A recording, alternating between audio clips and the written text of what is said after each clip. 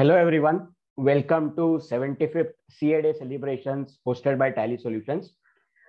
Today on this occasion, let me, your moderator Janak Lotwala, welcome you formally for the evening, the dignitaries and the members from the ICI. We are ecstatic and delighted to have you on this forum today. Friends, in today's digital era, there are two things which are very important for professionals. First is the ability to communicate across multiple channels, be it online, offline. And second is developing some workable understanding of data security, especially when dealing with confidentiality in today's time. We will have speakers and experts speaking on both these areas extensively over the next couple of hours. But before we formally commence, I would request CA Prakash Sharma sir, chairman of the ICI CMP, to share his thoughts and open the forum formally for the discussion. Prakash sir, over to you. Thank you, dear. Friends, I welcome you all in this very, very important year.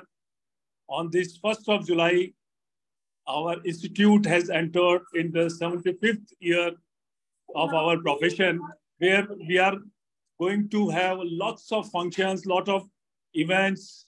You all may be knowing on 1st of July, our President of India, Honorable Mrs. Mormar, was with us in the institute to inaugurate this particular year for organizing different platforms, different programs. Here I would like to place my sincere regards and thanks to Tally organization, who is always playing very important role in the society, as well as for the CA professionals, for CA members, as well as students, as well as all the stakeholders who are linked with the audit and accounts of this country. So looking to all the things, the way things are changing due to change of 5G technology, I'm very sure the Tally has come out with its latest version, that is version 3. I'm very sure that it is going to be very, very useful for we all.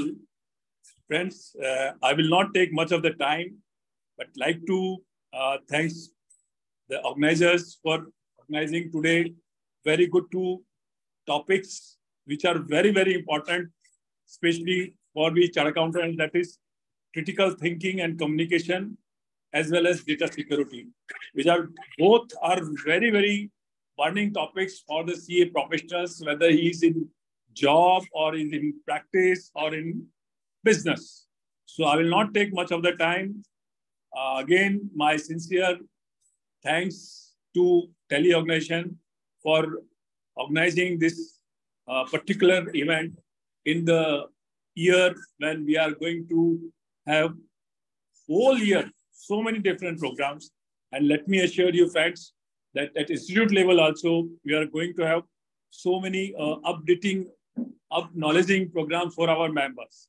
So over to you, MC. Thank you. Thanks a lot. Thank you, sir, for your kind words. Happy to have your experience on the forum. And now we also have CA Thamaya on this forum with us. CA Thamaya, who heads the corporate finance function at Tally. He is responsible for key financial and legal aspects, including that of business finance, treasury, taxation, secretarial and procurement. He is member of ICI. Just hold on. He is member of ICI and has over 19 years of work experience across organizations, including Tally. With that, let me request CA Thamaya sir to share his thoughts and welcome note before we commence on to the remainder of the session. Over to you, Thamaya sir. Right.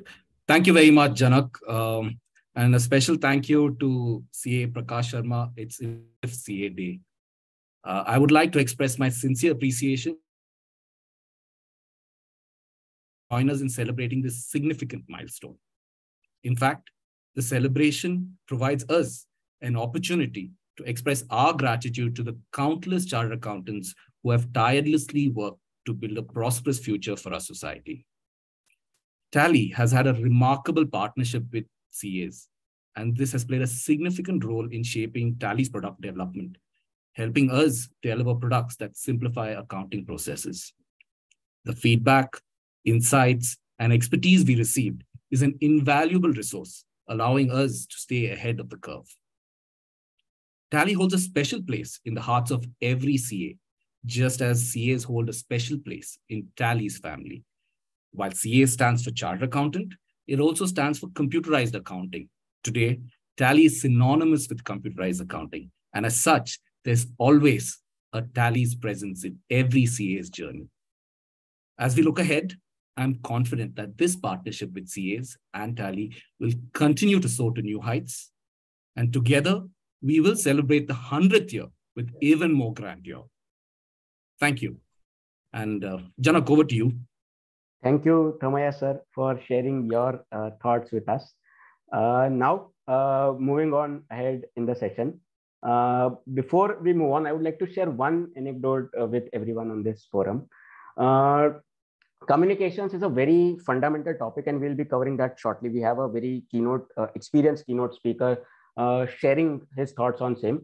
The reason why we have chosen and called communication to be fundamental is because communication is something which is very essential, obviously for everyone, but even more so necessary for professionals who deal with stakeholders across the spectrum of stakeholders, be it government, be it business owners, or be it having peers in different towns across the country, tier 1 towns, tier 2 towns.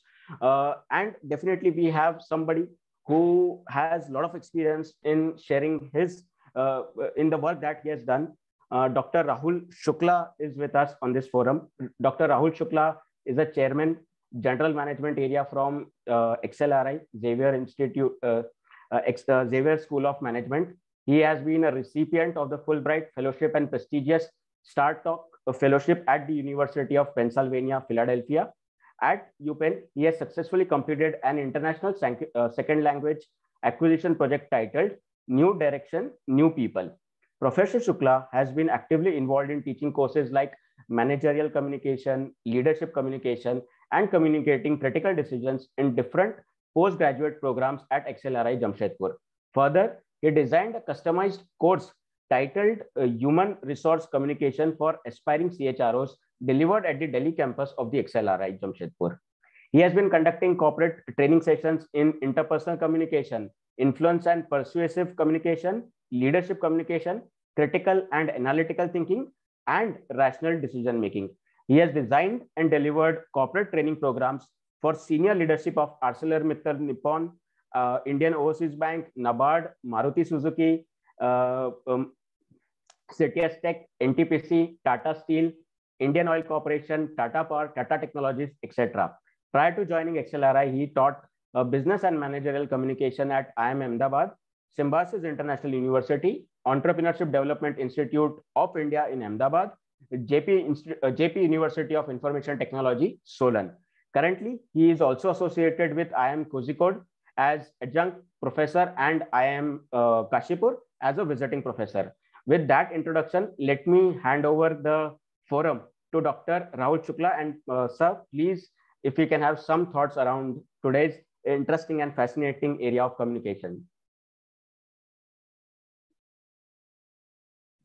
Thank you, Mr. Janak. I guess I'm audible to you, right? Yes, you are very much audible, sir. So thank you. Just a quick check. How much time do I have to talk about this topic?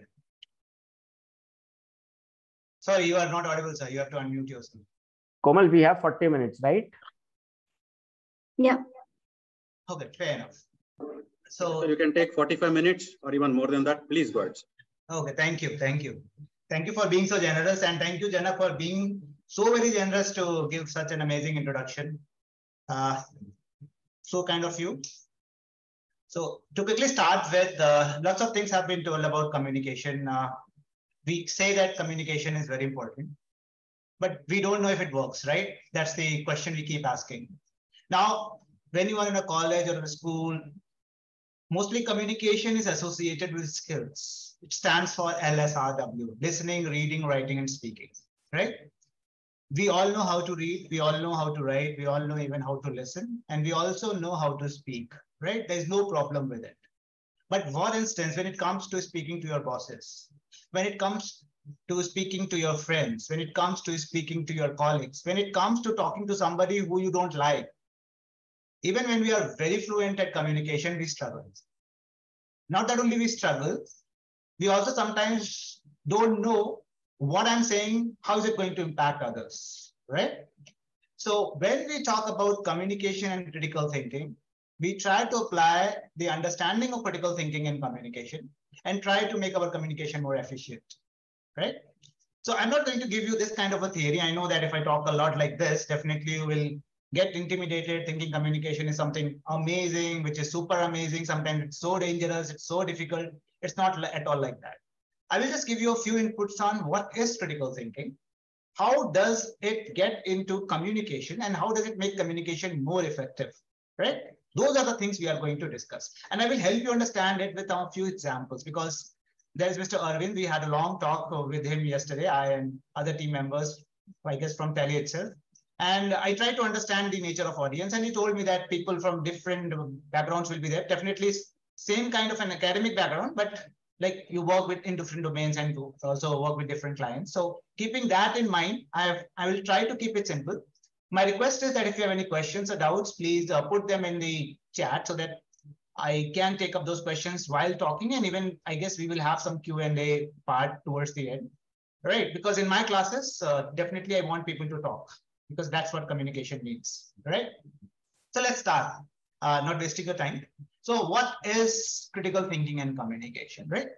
So I always love to start with a small little anecdote, which normally, anecdote was for me, now it's a kind of a culture which I've seen in markets where we negotiate a lot, right? So what happened once was I went to a market in Delhi where I wanted to buy something.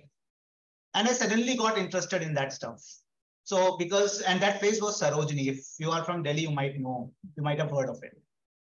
And this particular market is very well known for negotiation.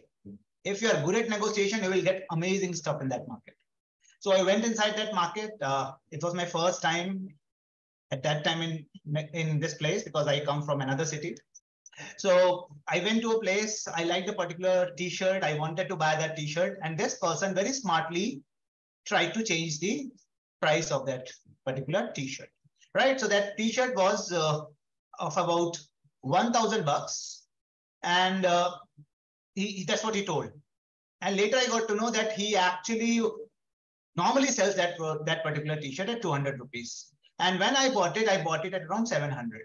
When I came home, I showed it to a few friends. Came home means I was staying with a friend. So when I showed it, he said, Rahul, you can find this t-shirt in just 200 bucks. You have been cheated, right? So what happened, I would tell you, and I will try to tell you in a way that you might have come across the same problem in these places, right? If you're not using critical thinking.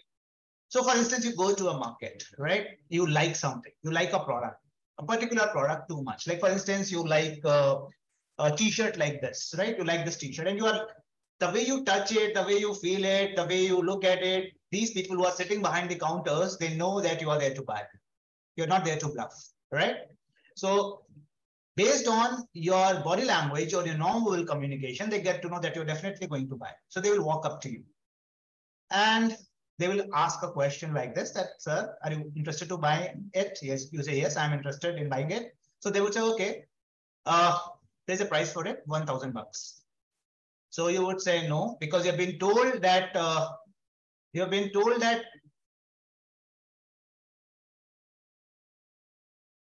okay, you've been told that sometimes when you are in these markets, you have to cut the price.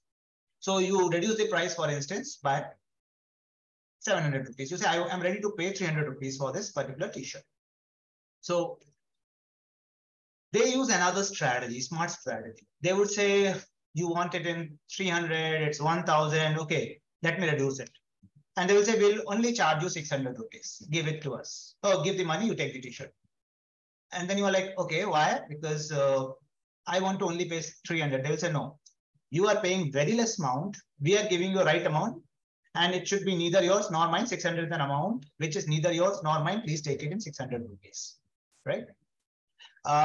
You feel uncomfortable. You don't want to move beyond 300 because that's what you have decided. You've been told that when you are in a place like Sarojini, you have to actually place a price and then you don't have to move that price, right? So you're not moving. So what this person will do is sometimes they will try to hurt your ego, right? So what they would do suddenly, they would say, sir, you cannot buy. In 300, you cannot buy. If you are not smart, you may get hurt when they say such a thing. And they say such a thing in such a rude way that definitely goes into your heart. So sometimes you get offended saying, okay, how can you say I cannot buy? And you will end up paying maybe 600. But if you are smart, you will say, no, I will not pay beyond 300. Want to give, otherwise I'm leaving. So what they would do is they would take this t-shirt from your hand. They will keep it right in front of you in one of the shelves, and then they will give you another t-shirt. Sir, take this one. Huh?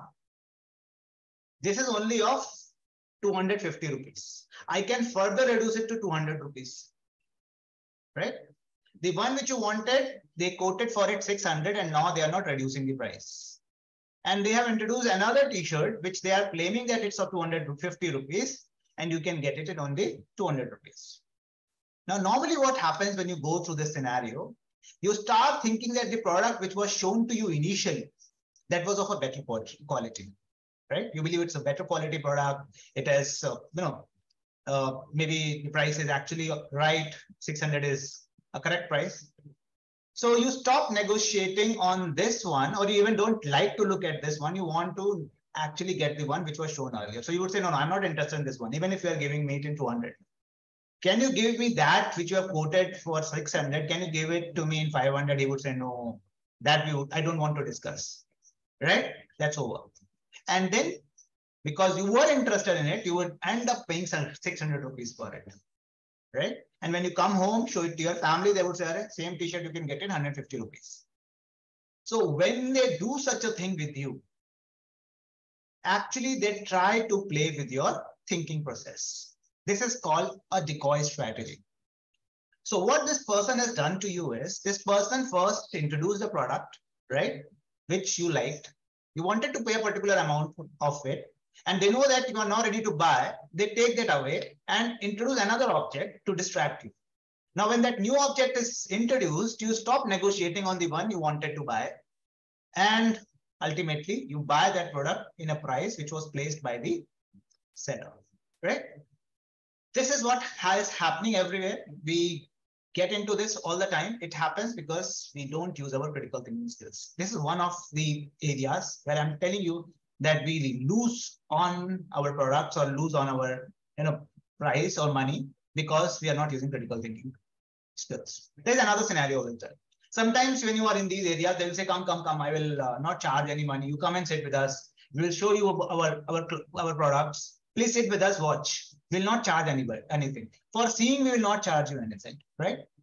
You get excited. You feel like, okay, this person is calling me. Let me sit and see what he or she has, right? You sit there and they say, sir, do you want to see t-shirts? You say, okay, show the t-shirts. You have only called me to sit and see. So they will make you sit there and they will keep opening t-shirts after t-shirts in front of you. And in some time, you will realize that in front of you, 30, 40 t-shirts are lying. And you develop a feeling of guilt that if this person has put so much effort to put so many t-shirts in front of me, let me buy one. And initially they said, sir, please come and see. We are not charging you for looking at our stuff. And you end up buying. This again is happening, but because we are poor at critical thinking skills, right? So what is critical thinking, right? That's an enigma. So I very proudly tell in every forum that this discipline critical thinking actually, as a course, was introduced by me at XLRI Jamshedpur. It's my elective. It's called Communicating Critical Decisions. And I also created a course for IIM Kashipur, which is called Critical Thinking Course, along with Professor Monipalli. He's from IIM Ahmedabad, retired. We both created this course outline, and I even taught that course in IIM Kashipur, which is actually on critical thinking. So I was the first guy to start a specific course on critical thinking in any of the V schools in India. And it's a very interesting domain, right? So just to help you understand why I'm talking about critical thinking so much. So what is critical thinking, right? That's the question you might be thinking about, right? Simple definition of critical thinking is asking questions from different perspectives. Now you might be surprised. What does it mean? It means a lot, right? Like for instance, when I say asking questions, or what does it mean? Just let me show you something on the screen, right? If we look at the screen for now, just a sec, I'm showing you a small little picture. So if you look at this picture, right, on the screen, What is your reaction to this picture? If you can just quickly put your comment in the chat, if you can write. What do you think about this map on the screen, which I am actually presently exhibiting, right? Just tell me what is your quick reaction on this map.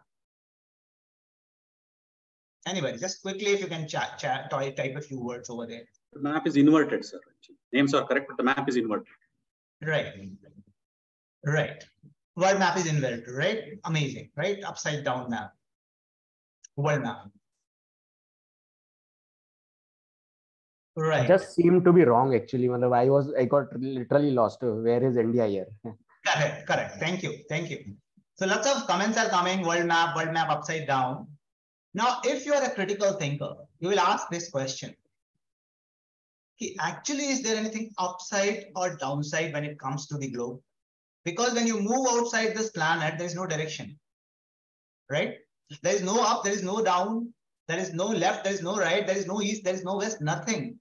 We have created those directions on this planet because we wanted to give meaning, or we wanted to give some kind of precision to what we are doing, right? Then how come we are giving directions, or we are putting directions to the map when there are no directions, right? Definitely that precision helps.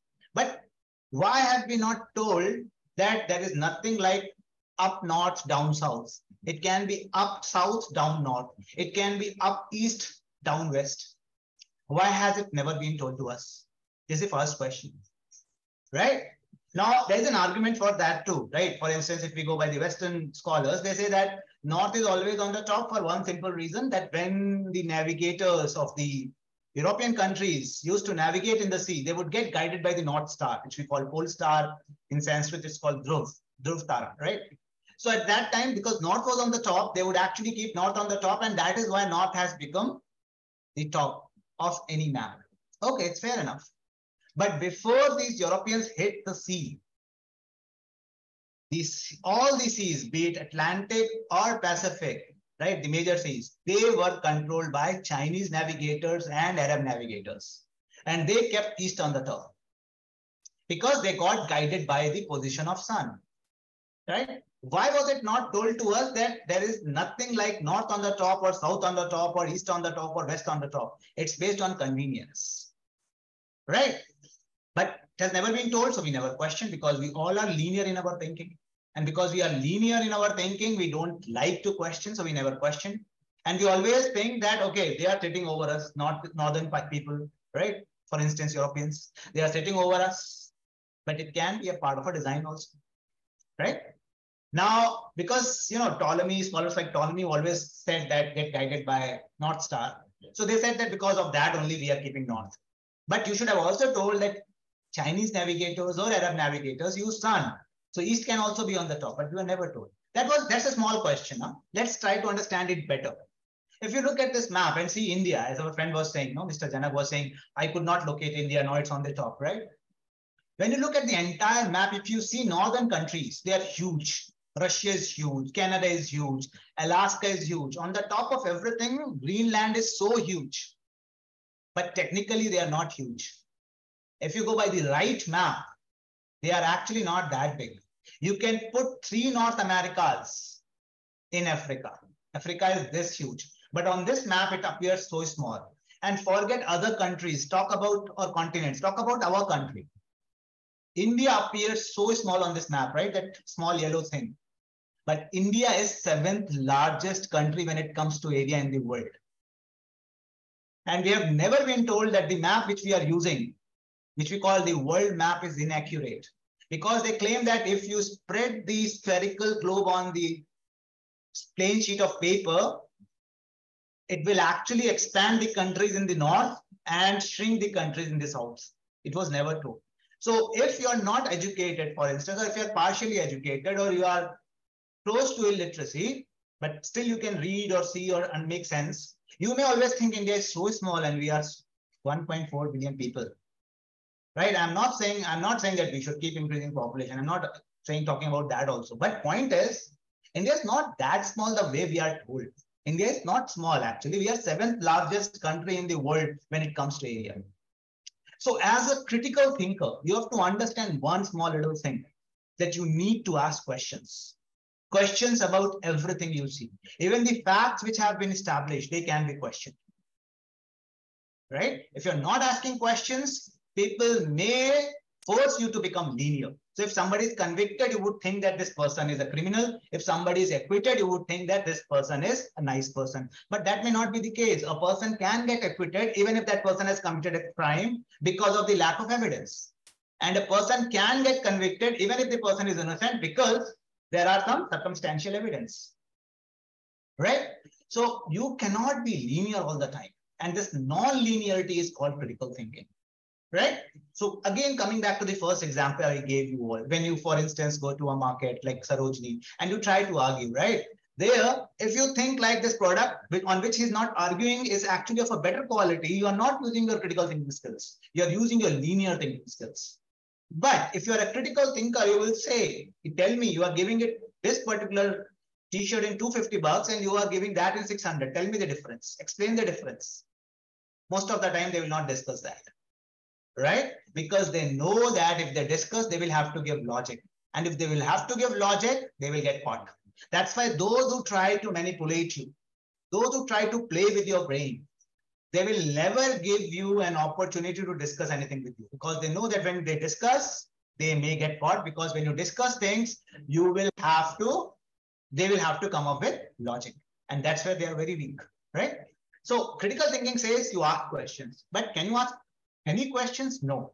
You need to have reasonable skepticism, right? When I say reasonable skepticism, where you think it is right to ask questions, right? Like for instance, when I go to my family, I cannot ask my mother, say, tell me how much you love me, prove it. That's difficult. Don't use critical thinking over there. But when you're doing business, right? And somebody is saying you invest in it, right? You need to ask questions. What will be my benefit in this investment?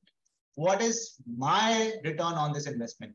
If you are doing that, you are using critical thinking. So the simple formula of applying critical thinking is ask why questions. And at least for 5 times ask why questions. Like why? When you ask questions like why, at least for 5 times, you go to the root cause of any problem. Right? And even if when people are giving you reasons, you keep asking, so what? Because when you say, so what, you check the validity of their questions or their reasons or the rationale they are trying to give. So keep asking why, keep asking, so what? And when you are done with all the reasons these people have shared, don't end your conversation. Say, what else do you have? So the more you probe, the more you are in control of the other party, right? So this is one of the scenarios. So there is author. His name is Daniel Kahneman. He has written a very beautiful book called Thinking Fast and Slow. He says that normally those who are linear thinkers, they use system 1 thinking. What is system 1 thinking? Just think the way things are. Don't put your thinking to testing, right? Don't evaluate whatever you are going through. That's system 1. But when it comes to system 2 thinking, you evaluate everything, which is hard, which brain doesn't like. Brain likes those things which are easy, which are simple, which are based on something you have done in the past. Your brain will enjoy. That's why when you take up a new assignment, when you do something new, something very different from what you have done in the past, you become uncomfortable. Why? Because your brain doesn't know how to handle them. So brain is creating patterns to handle those things in future. But once you are perfect, your brain will say, okay, you can enjoy now. Issue is, brain keeps telling us that if things are complicated, right, I will not get into them. Because for me, you have to create patterns, which I don't like. If things are simpler, based on what I know from the past, I will definitely love that. So we prefer to do those things which your brain loves. But you remember one thing, if you are comfortable in doing something, you're not learning because your brain is using patterns from the past. But if you are uncomfortable in doing something, if you are putting yourself to testing, if you are putting your skills to testing, you have to understand that your brain is learning the most. That's why it is always said that magic happens, learning happens in the zone of discomfort, not in the zone of comfort, right? So if you want to sharpen your critical thinking skills, when you want to develop your perspective, when you want to understand a problem from different viewpoints, you need to actually make yourself believe that the way you think is not always the right way. So you question yourself, you doubt your skills. And that is why you even question your understanding. So according to a scholar called William Perry, he says that if you really want to be very sharp at critical thinking skills, start thinking that if you only rely on what you know, you are actually a level 1 thinker, which is a state of duality, because you've read something and you believe this is right because I have read. Then slowly, when you start thinking or start believing that others can also be right because they've also read something, and you are also right because you have said something, you start getting into another level, or got onto another level, or get into another kind of a scenario where you actually start believing that everything is relative, even your truth is relative or your knowledge is relative. And that state or that particular level is called the level of relativity, where you believe you are right because you have read something, and you also believe that others are equally right because they have also read something, right? But that is also not a right kind of a state. You have to move from this state to another state, which is the final state, which is called a state of commitment. You know you are right because you have read something, but you also know that you can be wrong because what you have read can also be questioned. And if somebody is giving you a better logic, which questions your logic, definitely you change your mind. That is called a state of commitment. And it is very difficult for all of us to reach it. Why? Because we never like to question what we know. So critical thinking says question everything. But when I teach this in my training programs or in my classes, students or participants ask this question. He said, if we start asking questions from everybody on everything, people will not like us. That is correct. Critical thinkers are not appreciated. Why? Because they question the processes. When you question the processes, processes will get changed. So new processes will have to get established. And for that particular period, the entire system will get disrupted. But we all have to understand that if these people are not in the systems, your processes will not improve. So you need to have. And there is this famous scholar, his name is R.V. Sparkman. He has written a book on manipulation. He says that only 5% people use critical thinking skills. Other 95% are linear. They think like a straight line, right? They have straight line rationality. They have straight line thinking process. So they never question. So keep asking these 3 questions. Why? So what? So what? So what? What else? What else? What else? So when you do that, you probe, you get into the context, you try to understand the rationale behind the reasons shared. At the same time, you look for more. That's why you say, what else? So this is the first step of critical thinking or understanding critical thinking. I was talking about Daniel Kahneman. He says, if you develop system 2, you always are ahead of others, right? Like there's this another scholar. His name is Nassim Nicholas Taleb. He has written a very beautiful book called Black Swan, right? I'm sure you would have heard of this work, very popular work. In that work, he says, for instance, we all thought that future was linear before COVID, right?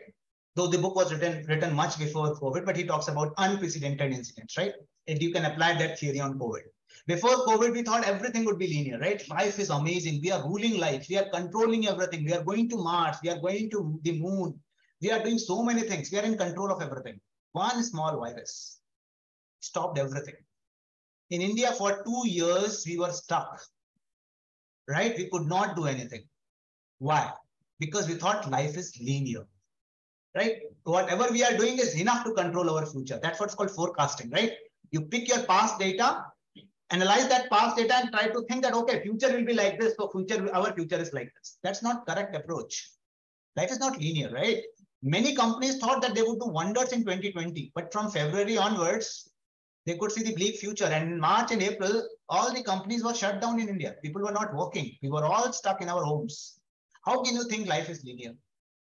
So that is where you have to understand that you need to question this linear path itself. And that is why there's something called scenario planning these days. Companies get into creative scenarios instead of forecasting only. So forecasting definitely is important because you want to see your present and future. Along with what you see as the present and future, you try to understand there can be creative futures as well. Like for instance, if there's an alien attack tomorrow, what will we do? Now people will laugh at it, right? This particular virus, COVID itself was an alien, right? That's why our bodies were not prepared to handle it. Similar attacks can happen in future. Are we mentally prepared? That's the question we need to ask. So when you ask questions, right? When you use Nassim Nicholas Taleb, or if you use our friend called Daniel Kahneman, they always try to, or they always make a point in their works that please question, please doubt. Because the more you doubt, the better you become. And asking questions is equally important as giving answers, right? Let me give a mythological reference, right? I am sure you would have heard of Bhagavad Gita, right? If Arjun had not asked right questions, Lord Krishna would have not given the amazing answers in Bhagavad Gita, right? So we need to understand that questions are equally important. Definitely answers are important, right? But if questions are not asked or right questions are not asked, you will not get the right content. Lord Krishna might know lots of things. He was sitting on a huge body of knowledge. But because Arjun asked right questions, the right kind of knowledge came in that particular episode, right? So asking questions is important. Challenging is important. But there are two areas where you should not ask or use critical thinking. I'm specifically mentioning that. One is religion, another is politics. Why religion? Because anything which is based on somebody's personal beliefs, if something is based on somebody's personal value system, you should not ask questions, right? If I like blue color, it's my personal choice. Why should I tell you why I like blue color? That's my color. You like red color, it's your color. So if I like this God, that God, my God lives in the sky, my God lives in, river, it's my personal choice. So never ask or never use critical thinking when it comes to religion, or never use critical thinking when it comes to politics, right? Because politics is also based on personal beliefs, right? Anything which is based on personal beliefs or personal value system, that should not be questioned using critical thinking. But yes, please ask questions wherever it is important and wherever it is important for the growth of your organization, for the growth of your people, right? So before I move on, right, because I've just given you a background of critical thinking. Let me just quickly ask you one quick question, because you all are numbered people. That's what I have identified, right? So tell me, what is the next number in this series, which you see on the screen? Just put your responses in your chat box. I will see, and I will then reply. So there is a series 2, 4, 6, 8, 10, 9, 10, 12. What's the next number? Tell me. Okay, 14, 15, 14. Wow. Oh, 13. Wow. 9 has created confusion. Correct. 14, 17. Wow. 14, 13. Right. 14, 16, 19. Okay. Thank you. Thank you. I guess wow, nice. 13, 14, 15, 16, 17. Ah, this is good. This is good. Nice. Fair enough. Okay. Thank you. Thank you. So let me quickly stop you here because we have limited time now. We have just 45 minutes. We'll try to take a little bit more of the time, but still, I'm very happy that you people are writing your responses here. Now, when you look at this series, I'm just helping you understand. If you're a critical thinker, if you're a linear thinker, if not a critical thinker, you will look at this series and think that, okay, 2 is there, 4 is there, 6 is there, 8 is there. What is this 9 doing in the middle? Somebody wrote it in the comment also. 9 is creating a confusion. And then you see 10 and 12, right? Then you see 10 and 12. So your brain will say 2, 4, 6, 8 are even numbers, 9 is an odd number, 10 and 12 are even numbers. So it can be like this: 2, 4, 6, 8, 9, 10, 12, 14, 16, then maybe 17, right? Or you will pick another pattern on the same lines, right? 4 even numbers, 1 odd number, 2 even numbers, 1 odd number, 1 even number, 1 odd number, something like that, right? Now, point is, when you look at this series, this is the point I want to make. Somebody asked this question, why have you asked this, right? Why have you asked this, Mr. Jawahar is saying. So I will tell you why have I asked this. When you look at such a series, your brain uses patterns which have been taught to you when you were in a 2nd grade, when you were in a 3rd grade, 1st grade, that there is an even series and there is an odd series. And when you look at this series now, that brain is still, that information is still controlling you. You see 2, 4, 6, 8. Wow. Then you see 9. Oh, what is it doing? 10, 12. If you're a linear thinker, you will always use the knowledge of the past, and that will create confusion or chaos. Or if not confusion or chaos, it will only give you same results which you could have received or achieved when you were in 2nd standard or 3rd standard of your school. But now if I have to look at it non-linearly, Can I create my own rationale of this particular series? Why do I have to go by the logic which was taught to us when we were kids? Right? So I will just say that this is a progressive series.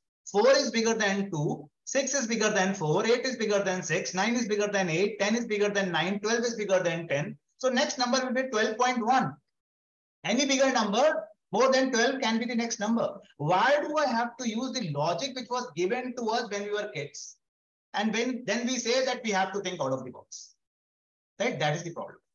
Because we never try to question our own thinking. We believe whatever we are using is the right tool. Right?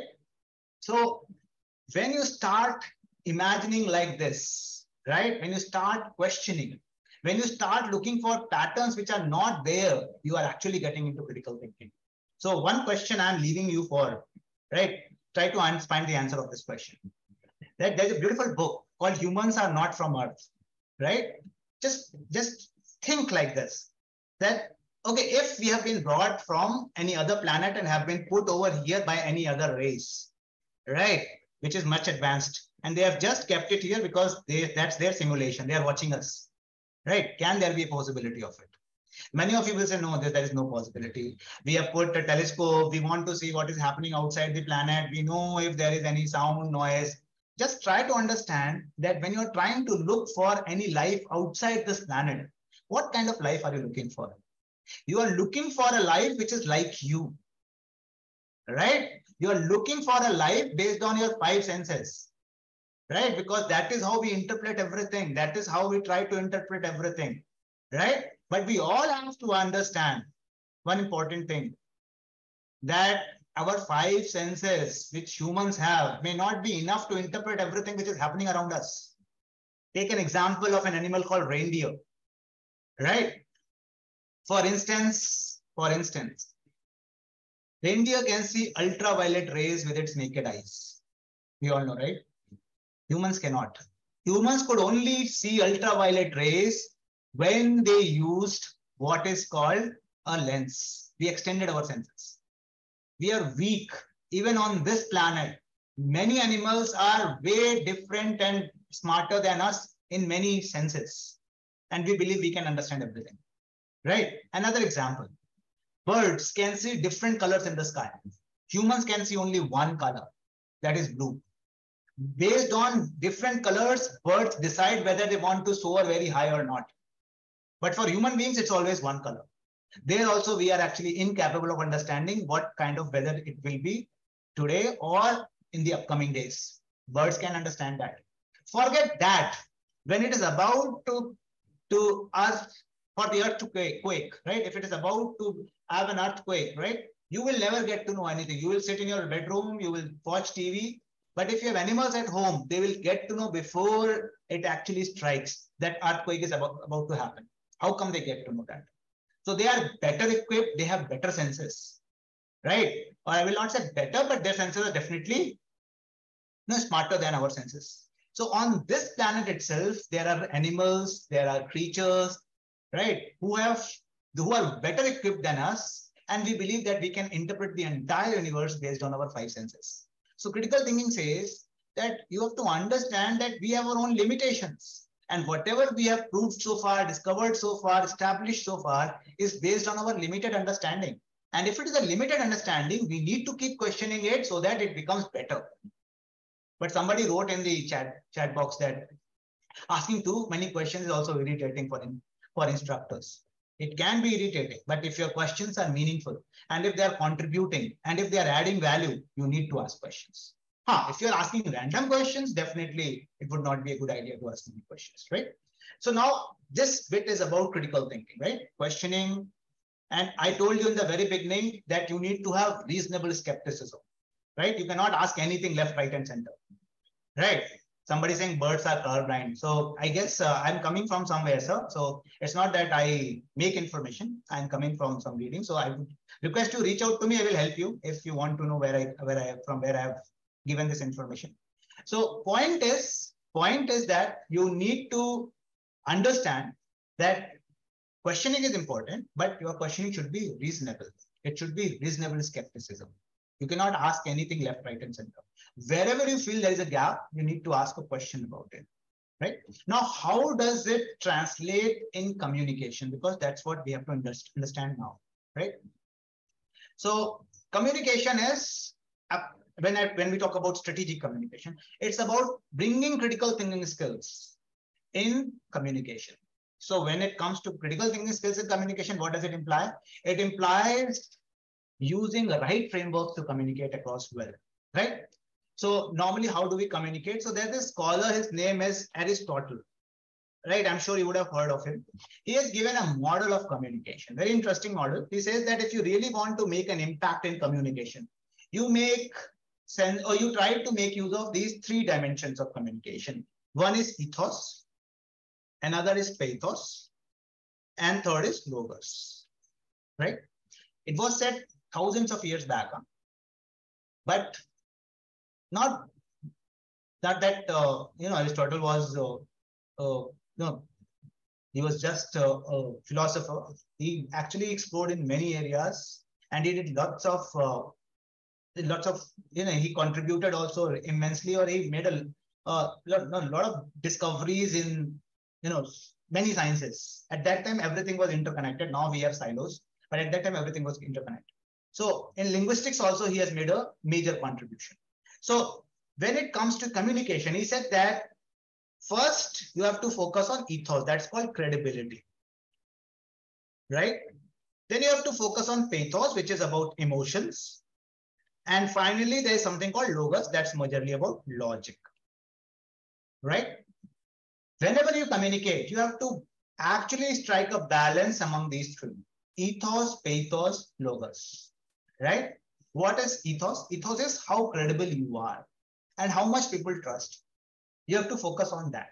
If you're a smart communicator, if you're a strategic communicator, before you say or tell anything to anybody, right, you need to develop a sense of credibility among the people who are ready to listen to you, right?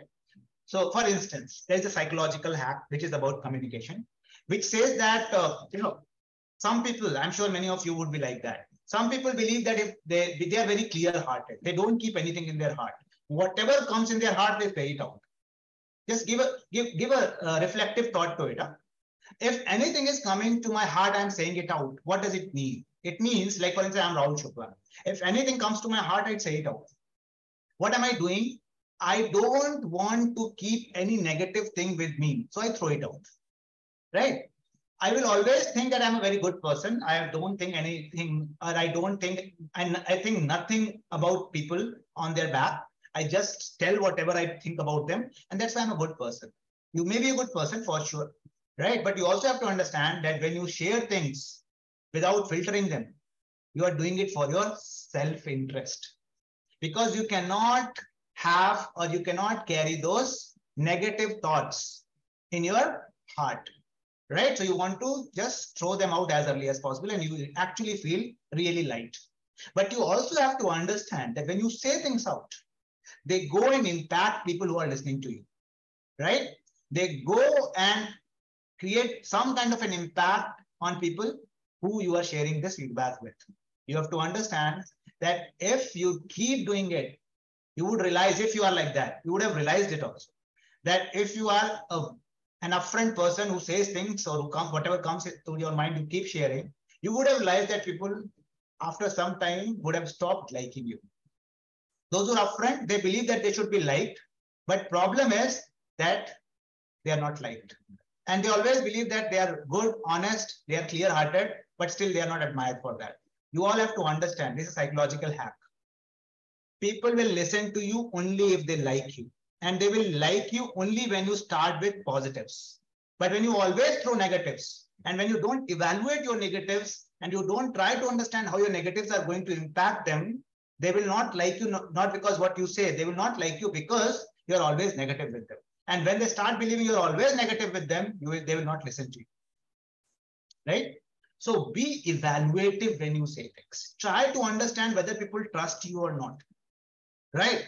But if I'm a strategic communicator and I want to use critical thinking in my communication, I have to understand how to develop trust. That's also a question, right? People may not be trusting you. What is a bear to trust? So I have to do some soul searching and I have to understand what is my brain's way of developing trust, right? So when we trust people in our lives, like for instance, our parents, our friends, our spouses, right? I'm talking about group, not one person has spouses. So like our relatives, why do we develop trust in them, right? Or for instance, you're traveling and suddenly you realize that, oh, you're in Delhi and you're from Tamil Nadu and somebody says, Nalla irkiya, you turn around, oh, Nalla irkingla. You become friends suddenly, right? Tamil. How come your brain says a person speaking Tamil is your friend, right? How come you are, for instance, traveling in, in a local train in Bombay and somebody is speaking, Bengali and you're like, wow, I speaking Bengali, suddenly become friends. You have to understand your brain picks patterns, which I told you in the beginning itself. So brain looks for something which it already knows. If it already knows, it says, don't worry, I can handle this person. So you trust that person. So if that person, the brain doesn't know anything in that person, the person is very new. So brain says, let me see what is same in that person every day, because I have to develop patterns. So brain always checks consistency in other person. So if you want others to trust you, bring consistency in your behavior. If you don't change your mind every day, you don't try to, become mercurial every day, people will like you. But if you have mood swings, today you are very happy, tomorrow you are very sad. You go to a party saying, let's party together, everybody. And when you are in a party, you say, you guys are wasting my time. People will not trust you. So bring consistency. Consistency helps in establishing ethos. Second step of developing ethos is become more transparent. If you are transparent, people will trust you, because then brain is not uncomfortable with you, right? My brain is not uncomfortable because my brain knows what you are thinking based on what you have shared. So if somebody is transparent, people will trust. So if you want to build trust, become transparent. And finally, you have to become predictable. People don't trust those who they cannot predict or whose behavior they cannot predict. So when you want to be friends, when you want to be a great team leader, when you want to be a great boss, you need to get predicted by your employees. If they can predict your behavior, that when you do good things, boss becomes happy. When you do bad things, boss gets upset. So when they know, they know that today they are going to get scolded because they have not done up to the mark thing. But if you are confused, right, you have no clarity, right? You change your mind. When somebody is doing shoddy work, you say, wow. And when somebody is doing really great work, you say very bad work. Then people will not trust you. So consistency, transparency, predictability helps people to trust you. And one very important dimension beyond these three is called expertise. If you are an expert, then also people trust you. Because if you're an expert, consistency is embedded in expertise. Predictability is embedded in expertise. Along with that, transparency is also embedded in expertise. That's why if somebody is an expert, you don't doubt, right? You have never known this person, you have never met this person, and you sit in the aircraft which this person is going to fly because you know that the pilot is an expert, right? So bring ethos. Give a thought when you are communicating with anybody. That's the first step. Second step is logos. What is logos? Logos is logic, right? So when you communicate, bring logic in your communication. Now, problem is, do people bring logic in communication, right? That's very difficult question to answer. Not everybody brings logic. Huh? So what is logic? You would have come across, lots of advertisements on television. A person will in the white coat will come and show you a toothpaste and say, this is expert's first choice. Will show you, something random and say, doctor's first choice. And then would say, show something from home and say, this is, family's first choice. What are they doing? Are they giving you logic? No, they are playing with your mind. You need to ask a question. Who are these doctors? You need to ask questions. Who are these experts? You need to ask questions like, who are these families? They never tell you this because they don't have that data. They are just bluffing you. This is called assuring technique of rhetoric. They will very smartly play with your brain by saying, no, people have said this about you. Ask this question, which people? Who are these people who are saying things about you? Question them. Ask them to become more specific. And there's another psychological hack related to it in your offices. Sometimes we get very worried when people talk on our back, right? You all have to understand, you should only get worried about any rumor if it is about you. Only you get worried when rumor is very specific. For instance, I'm a professor at Excel, right? XLRI. If somebody says you're not teaching well, or you are not performing well in the class which you were teaching yesterday, then I should get worried, because that's a real data. If somebody says, Rahul, you are a very arrogant person, I should not get worried. Any information which is generic in nature about you, you should upfront ignore it. Anything which is specific about you, take it very seriously, because that can be true, right? So get worried about only those rumors which are specific. Don't get worried about those rumors which are generic. Same applies over here. When it comes to logic, when people give you generic logic, experts have said, people say, ignore it completely. Ask questions. Who are these people? Who are these experts? Which books have you read? People will sometimes bluff you saying it is written in Upanishads, it is written in Vedas. Ask which Veda you have read, right? Ask these specific questions, because problem is we don't read such things. And because we don't read, we have to say yes. So this is called assuring technique. And people use these techniques actually to play with your mind, right? Similarly, there is something called discounting technique. What is discounting technique? People will actually discount positives about you by introducing words like but, and they will not give any logic. They will say, you are an amazing employee, you are performing exceptionally well, but these days you're not working well. So these days you're not working well discounts whatever is positives in the whatever is told in the beginning. So if you are a critical thinker, you know that positives were not actually told to you, they were just mentioned, but the person is only talking about negatives. By using words like but, the person is discounting your positives and focusing only on negatives. So try to look for discounting. And then there's another technique which is illogical, and people used to play with your mind, called rhetorical questions.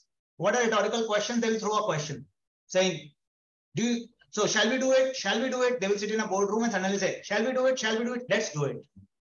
And you're like, okay, shall we do it or not? In the meanwhile, they've already taken a decision that let's do it. So you will get an impression that you were asked, but actually you were never asked. You were informed. When I said, shall we do it? I was never interested in getting your answer. I just wanted to throw a question. And right after that question, I threw an answer saying, okay, let's do it.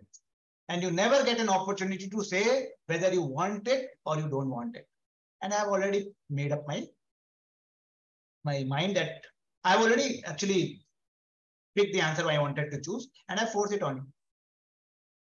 Which was the point which I already had on my mind. So people use these techniques, question them.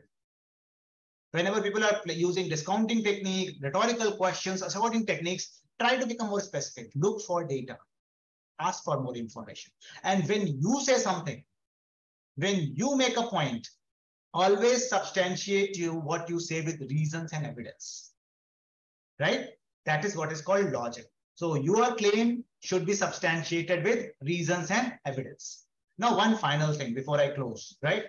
So that third dimension of Aristotelian model is called pathos or emotions, right? What is pathos, right? Remember, whenever people try to play with your mind, they will never give you time to think, because they know that brain is receptive in nature.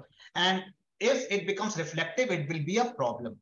I will quickly tell you how it works with a story. So, you know, where we live in Jamshedpur, just very close by Jamshedpur, not very close, but close by, is a place called Bodh Gaya. In Bodh Gaya, Buddha got enlightened, Gautam Buddha.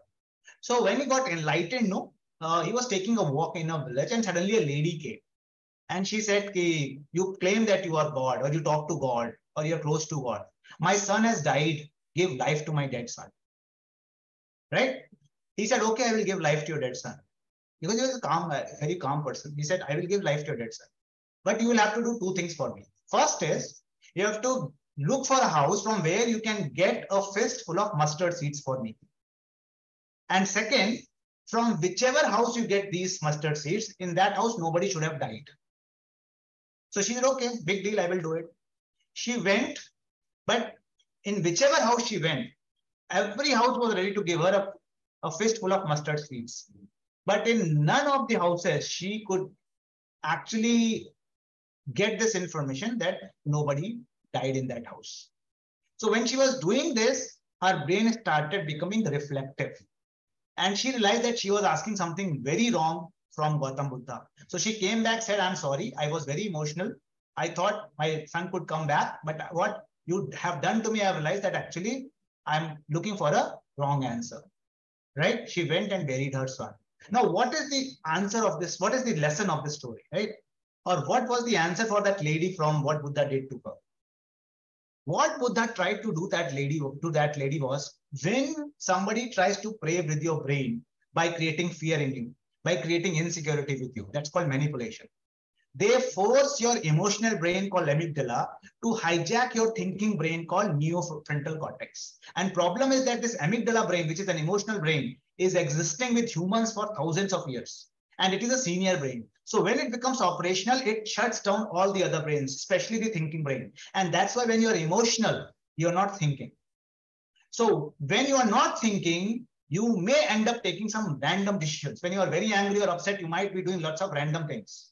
But when your prefrontal cortex or neocortex starts working after some time, you realize that whatever you did under the influence of amygdala brain, those were irrational things and you feel regretful, right? So Buddha made her use her neocortex, which was not operational when she was in a deep pain of her son's death. So whenever you are going through a very strong emotion, anger, frustration, you need to give yourself time and make yourself think. Like for instance, talk to people who can make you think. Or again, use critical thinking model. Ask questions. Why am I so angry? Is it good for me to get angry? Why is that person so important to me that I am so angry? Is it going to make any difference? What will happen? You ask these questions to yourself. You would realize that again, you would get in control of your thinking brain. So whenever you are running high on emotions, use it. And if people are using that technique or that style or method on you, you should ask questions, right? When you ask questions, these manipulators will run away from you because they use emotions and they will never give you any time to use your thinking brain, reflective brain. So always buy in time. Put it on your family members, put it on your parents, put it on your siblings, put it on your spouses, saying, I will discuss it with my father, I will discuss it with my brother, but take time because they create a sense of urgency in you. And when they create this sense of urgency, what happens is that you cannot think. And when you're not thinking, you will do what you want to do, right? So try to make use of ethos, try to make use of pathos, try to make use of logos. And whenever they're trying to play with your brain, right, ask questions. And one thing, it's very important when people are using emotions with you, you have to look for a person who can make you think more, right? Because there's a technique, like for instance, there's a technique where a person will come give you negative feedback saying you are doing bad, but they will never discuss that. Again, they will come and say you are bad. Again, they will come and say you are bad. And after some time, you will start believing that you are bad because if a lie is told to you by 1,000 times, you start imagining that it is true. So whenever somebody is doing that to you, you go and discuss it with somebody who's very close to you to understand whether it's true or not. Otherwise, your brain will get controlled by them. Similar, if there is another technique which normally people use, right? They will actually first remove you from a crowd, give you negative feedback. Why? Because if it is something negative about you and somebody is telling it to you, you will not like to discuss it with others because you believe that you will get exposed. And that is what manipulators know. They know that if I remove this person from the crowd and put negative thoughts into his head or her head, this person will not discuss it with others because this person will think that I will get exposed. That person will get exposed. So they will not like to share their weaknesses. And now they will always come to me to understand how bad they are or how good or how problematic they are. And then I will slowly or smartly controlling them. I will start controlling them. So if somebody is trying to play with you by taking you in the corner, giving you negative feedback, don't get into that trap. Discuss it with those who are close to you. Sometimes people use a method called gaslighting. They will make you believe that you are insane even if you are sane. They will try to push their insanity on you. In that case, question them. Always have somebody in your life who should act as a critical thinker, who should force you think, who should make you understand what is wrong and what is right. If you have such people in your life, you can control them. And always keep this little thing in mind that anybody can manipulate you. When you are doing that, you are mindful. If you believe nobody can manipulate you, you actually become blind. And when you become blind, they can actually, play with you, smartly confuse you. So never get into a trap of urgency. Never get into a trap where they actually first isolate you from the crowd and then give negative feedback. Look for people who are honest with you, even if they are critical. Why? Because brain also has a weakness. If somebody says positive things to you, you start liking those people, even if they are bad people. So they know that if I say positive things, this person can be influenced. Why? Because brain is like that. If somebody gives us positive things or says positive things, our brain releases a hormone called oxytocin, which forces us to trust others. So if somebody is sharing positive things about me, I will, without any reason, I will start liking that person. And if somebody says negative things to us, we will stop liking that person, because when negative things goes to, that information goes to brain will force your body, your gut to release a hormone called cortisol. And then you will start hating that person. So normally we don't like those who are negative with us, and we like those who are positive with us. So those who are manipulators, they smartly, positively come into your life by giving you positive inputs or praising you for things for which you should not be praised. And smartly, they will then cornering you for negatives and start controlling you. So even if somebody is negative in your life, but honest with you, try to continue a friendship or relationship with you, right? So in the interest of time, because I guess I have received a few messages that time is important, I need to stop here. I can talk and talk. I can teach these things for many days, right? That's what I do here. But I am open to questions. Lots of things I can discuss, but please feel free to ask if you have quick questions. I would be happily taking it. Thank you. Yes, we can take one or two questions which are there in the Q&A. Okay. So there's one very interesting question which you can share your thoughts on. What is the importance of perception in professional setups, interacting with professional stakeholders, as well as employees in corporate setups? So when you say perception, you mean how people are perceiving about you? Let us assume that, yes. Okay, fair enough. So I would say that perception is actually very important, right? If you remember, I told you about a psychological hack that people will not listen to you until they like you, even if you are saying good things to them or telling the right things to them. Now, perception is something which is developed by others about you, and it will be based on how you communicate with them, right? Or how you interact with them, or how you write mails to them. So sometimes that's a psychological hack. I'm not saying you all have to do all the time. There's something called sugar coating. Sometimes you have to even sugar coat so that the negative information or strong information or critical information you are sharing, people should have to take, because if you start with negatives, people actually, when you say negatives to somebody, body releases a hormone called cortisol. When cortisol is running in your blood, the other person is not listening to you. When other person is not listening to you, whatever good things you tell to that person is not actually concerned about. So start with positives. So definitely perception has a role to play, a very important role to play. So whenever you're dealing with your stakeholders, be it internal stakeholders or external stakeholders, start with positives. Try to put good information first, and then bad information. Definitely it will have a right impact on the perception people have. And if we can have very quickly your thoughts on, in stressful situations, this is the last question to the forum that we can take. In stressful situations, one tends to be angry while responding. How to handle oneself? So my suggestion would be, there's something called emotional intelligence. There's a beautiful book also called Emotional Intelligence by Daniel Goleman. He says that first thing you need to understand is how your emotions are exhibited by your body. What is your modus operandi? First, do this small little exercise on yourself. Try to understand when you're angry, what do you do? When you're angry, do you get physical? Do you get verbally explosive?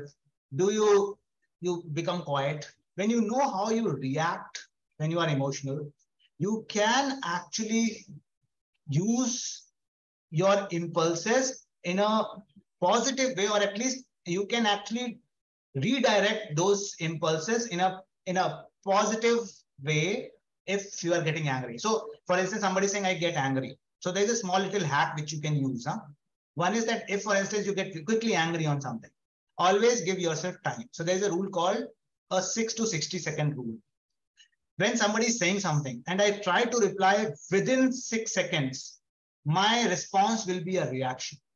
But if I go from 6 to 60, if I go beyond 6 seconds, and if I get beyond 60 seconds, from 6 to 60 seconds, if I try to react, it will not be a reaction, it will be a response. So take time before you respond and give a thought to what you say. You will be able to manage your anger. Very well said. And thank you, Rahul ji, for sharing your anecdotes and work experience. In fact, most of these anecdotes will really come in handy. Thank you for sharing that with us. We will move on to the next topic. Friends, so before we move on to the next topic, there are a couple of polls that are being announced. You can have a look in the engagement panel. There will be polls for the audience. Now, as we move on to the next topic, I would like to share something which is really interesting or behind the scenes story as we were working on today's topic. Abhay ji, who is incidentally our next speaker on data security, me and him were having a discussion, and one very interesting fact came up. Currently, the cost of data security is around 8 trillion. This is expected to go to 10.5 trillion in next 2 years. Okay. So when we speak about data security and protection to your data in an online world, it is a very easy thing to assume कि ये मेरे साथ नहीं होगा. It won't happen to me. It will happen to my neighbor. ये मेरे बगल वाले के साथ होगा. Till the time it actually happens. With that thought, I will introduce the forum to Mr. I will introduce Mr. Abhay Bhargav to the forum. Abhay Bhargav ji is a world-renowned security expert with over 15 years of experience in information security. He heads 2 security organizations.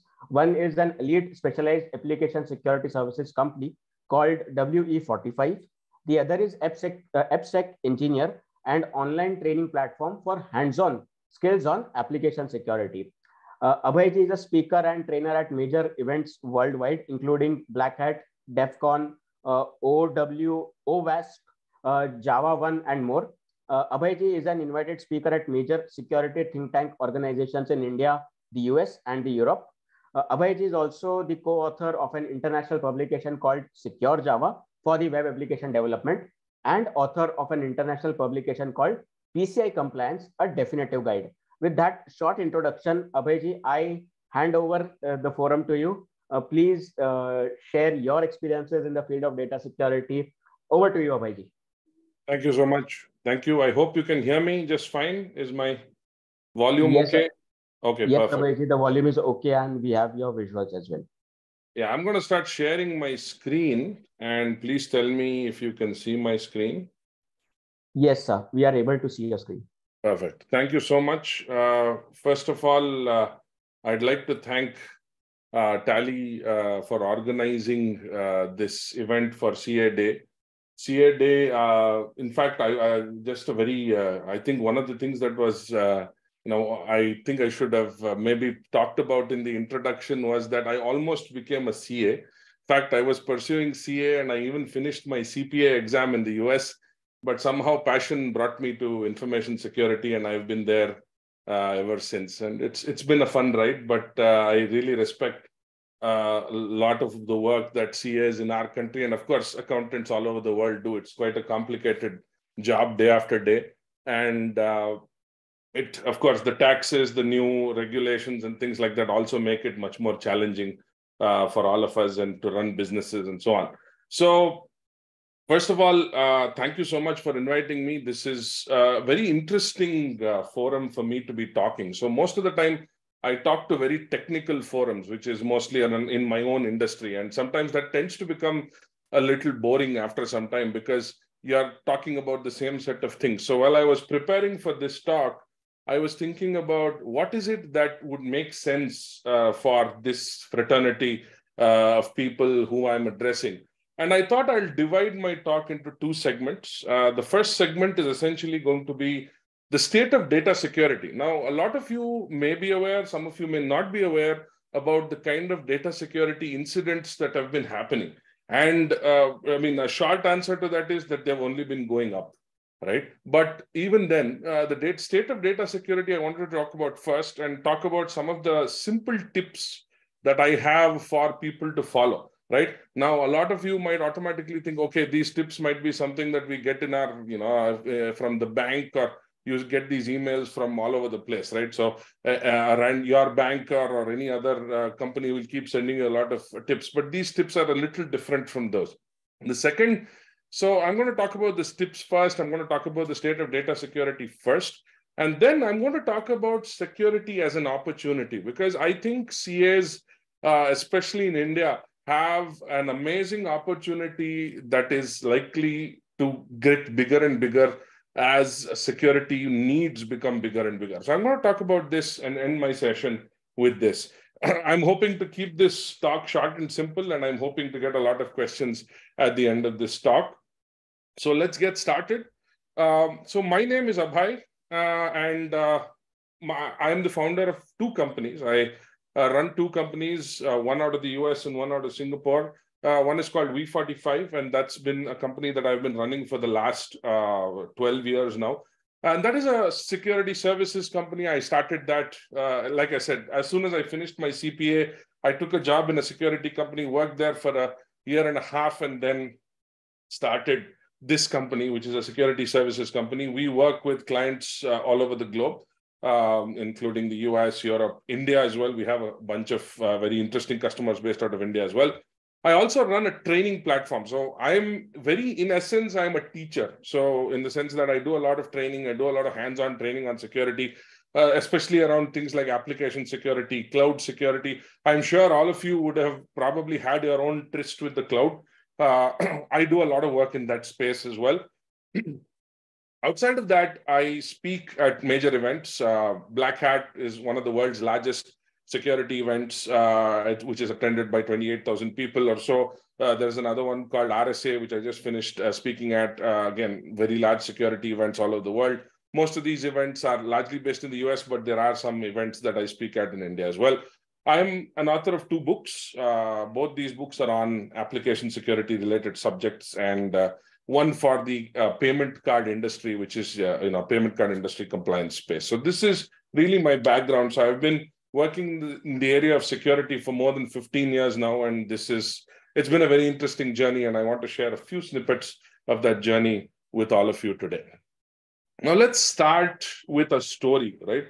Stories are something that all of us understand, and this story actually is very centered around another accounting software. I'm not talking about Tally. I'm talking about a different accounting software. So let's talk. In fact, probably the world's largest security breach happened because of an accounting software, if you can believe it or not. Now, the year was 2017, and Russia was at war with Ukraine. And you must be thinking, what are you saying? Russia's war with Ukraine started last year. Now, it so happened that that's not true. Russia has been at war with Ukraine since long before this, right? Since 2014, Russia has always had some kind of skirmishes with Ukraine. Russia has had skirmishes with other countries as well, including Estonia and so on and so forth. So in 2017, again, this is allegedly Russia, but still not, they won't take responsibility for it, but most of the world knows that it is from hackers from Russia that performed this. So in 2017, there was this software that most people in most businesses in Ukraine used. This software was called ME-Docs. I don't know how many of you have heard of it. Maybe some of you who have had business dealings with Ukraine might have used it. Now, this is a software very much like Tally, right? It's one of those very popular accounting and taxation products that was very much in line with what you would see with Tally, right? Very, very similar to what Tally does, right? Accounting, taxes. In fact, that was the preferred software for even filing taxes with the Ukrainian tax authorities and so on. So there was this software called ME-Docs. And ME-Docs, what happened with ME-Docs was that allegedly some state-sponsored hackers were able to compromise their software update process. So I'm sure all of you know this. If you're using software, that software tends to get updated quite a few times, right? So whenever there's a new release, it says, hey, there's a new release. Please update the software to the latest version, and you click OK, and then it installs the latest version and so on. Now, the same thing happened there as well. ME-Docs, what they did was these Russian hackers or these state-sponsored hackers, they were able to implant their malicious code into the software update process of ME-Docs. Right. So every time somebody updated ME-Docs to get a new tax, to get some new tax updates or to get new updates of the software, they would also be installing this malware along with that update. Right. So they installed that. So of course, they compromised the update process. Everybody installed and this was a massively used software. This was software that was used by any business who's doing business with Ukraine. So even non-Ukraine businesses used ME-Docs to file their taxes with the Ukrainian tax authorities. Now, as soon as people updated this software, suddenly they saw that their entire server started to misbehave, right? When I say misbehave, they were not able to access their file system at all. A ransomware screen came up on screen and said that you need to pay this much Bitcoin. I'm sure many of you have seen this even outside of that, right? There have been many such campaigns that have happened even afterwards or before that. So they saw this huge screen that said, you need to pay this much Bitcoin. But actually, and we would think that, okay, by paying the Bitcoin, we'll actually get our money back. But it turned out that this was something called Viperware. Now, Viperware essentially means that it would completely destroy the hard drive, which means that anything that was installed on that file system was gone. Even if you paid Bitcoin, it doesn't really matter. It was just a clever ruse to get more delays, and people just started losing servers. Hospitals went offline, power companies went offline, massive critical infrastructure that controlled nuclear power plants, things like that went offline. And in fact, there's a company which does a lot of shipping in the world called Maersk.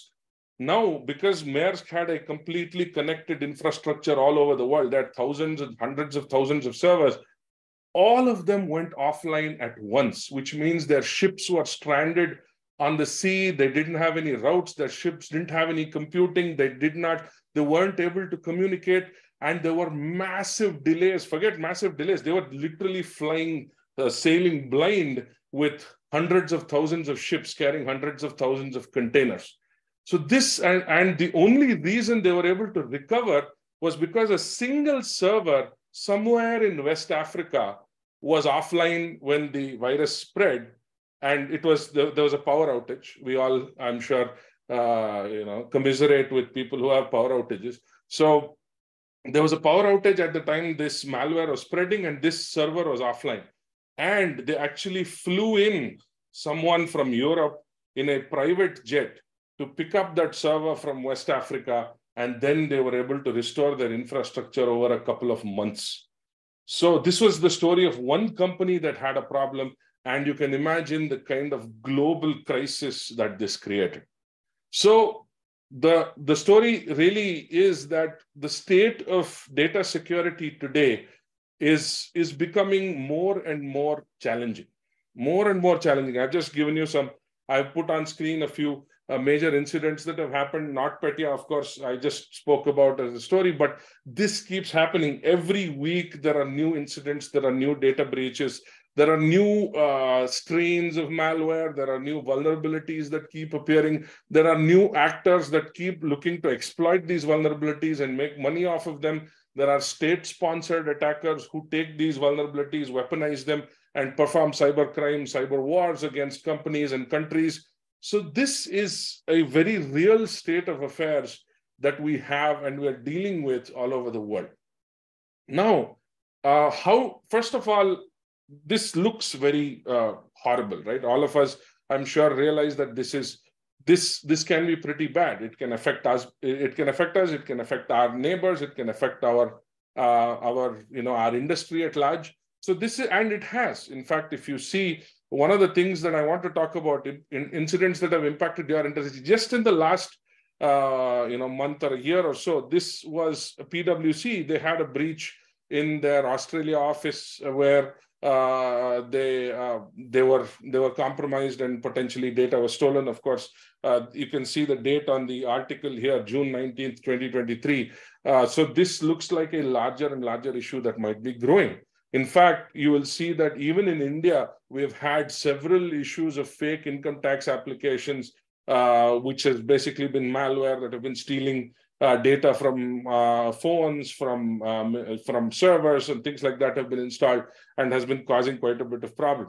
In fact, in 2020, there is this article which I came across from the US CPA fraternity, which is basically saying that the incidents, the data breach incidents that have been happening have gone up by 80% since 2014, which means that today, one of the things that I want to talk about and I want to make all of you aware is that today attackers think about, just like you think about ROI and I think about ROI,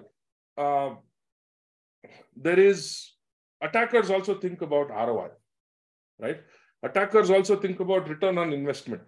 Today, they don't go after one or two companies. They don't go after individual companies. They go after ecosystems, right? They go after ecosystems. Now, what does that mean?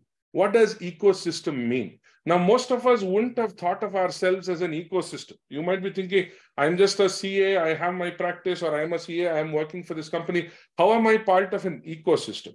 Now, if you're a CA who's running a practice of some sort, chances are that you're handling several companies or several clients' data, especially financial data. You have automatically become an ecosystem, right? As soon as you start doing that, you start becoming an ecosystem. And today, attackers are going after those ecosystems because for them, they don't want one or two companies. They want to go after a lot of them. They want to go after an ecosystem, which is why if you look at NotPetya and how it happened with Russia and NotPetya, they went after an ecosystem. They realized that this software was being used by tens of thousands of businesses all over Ukraine. All we have to do is compromise this one software and the entire country can come to a grinding halt. They realize that. And this is going to be something that you will start to see in subsequent incidents as well. We are already seeing this. If you look at the industry that I am in, you will see that this industry is constantly dealing with these sort of issues, ecosystem issues, where the attackers are compromising one office or one service provider, let's say a software service provider who deals with several clients. I'm sure many of you know the kind of companies I'm talking about, or a CA who is handling data sets of multiple clients within their office. That is the kind of ecosystems they go after, right? So this is really one of the things that you have to think about. And one of the things that I encourage, the reason I brought this up is that all of us generally don't think that what we have is very valuable, especially data, right? That is this constant fallacy that we have within ourselves. We always think that the data that we have is not very valuable. But for a third party, especially, it could be some third party, it could be an individual, or it could be a cybercrime group, or it could be a state-sponsored attacker. That information could be extremely useful. That information could be extremely valid. If, let us say, you're handling the data of some company that is bidding or that has certain types of purchase patterns, and somebody compromises your organization and then learns of that. For you, that data, okay, this is transactional data that is important for me to do my job, but you don't see it as, oh my God, this is super sensitive data. But for that third party, this data is basically gold. So one of the things you have to realize is that this is what the attackers are after. And this is something that you have to think about actively as a chartered accountant operating in today's almost fully digital environment, right? Today, we are dealing with an extremely digitized world. We are submitting taxes online. We're filing taxes online. We're doing accounting through automated transactions. We're doing accounting through distributed, connected systems. We're getting data from multiple sources. There are internal control. Now, those of you who do audits, internal control is extensively influenced by the security of these applications. So that is something that you have to think about. So having said that, let's talk about the trends. Now, so far we talked about the incidents. Let's talk about the trends. And when I say trends, I largely mean what is happening in the world that the governments or the authorities of the world are trying to deal with, right? Now, first of all, the governments finally all over the world have started to wake up to the fact that this is really a national security issue for the countries that are going through this. So America, for instance, has passed a very stringent set of, they're bringing in regulation at the government level. And in fact, this executive order was signed by the President Biden and everyone who was on his advisory staff, that anyone who sells software to the US government needs to have security in place from the beginning. You need to have critical security practices for hospitals and healthcare, things like that. So this is the kind of things that you are seeing extensively that governments are pushing. And not just in the US, not just in Singapore, or not just not just in some other European country, but you're also starting to see this in India as well, right? So the US, for instance, this is a new rule by the US Security and Exchange Commission that you need to have somebody. Of course, they've had a bunch of cybersecurity regulations in the past, but the latest one is quite interesting because now they're making the board liable for cybersecurity issues. So you need to have a qualified cybersecurity person on your board for them to take responsibility. So you are starting to see that governments and authorities of different natures, of different sub-industries, have started to take this as a very, very, very serious issue, right? So this is this SEC regulation. Europe has always been extensive in terms of its regulation, and you've started to see this in Europe as well. There are a battery of regulations coming down the pipe. They like the NIS2 and there's one for the critical infrastructure. They always had the GDPR regulations for privacy. All of this is happening and they're pushing it down. They're also creating something called the Cyber Resilience Act. So any company handling data in Europe or any company handling data even related to Europe is going to fall under this particular regulation, and it's going to be quite stringent in terms of what the extent of what it can do. India also, in fact, one of the reasons, I'm sure many of you wonder this, and a show of hands, those who wonder this, how many of you wonder that, hey, why don't we ever hear of these things from India? I mean, why don't we ever hear these incidents from India? Anyone wonder that? Anyone think about that possibility of why you don't hear this from India? There's a reason for that. Now in India, especially with the IT Act of 2000, you do have liabilities for people or breaches that happen within your company and breaches of data that happen.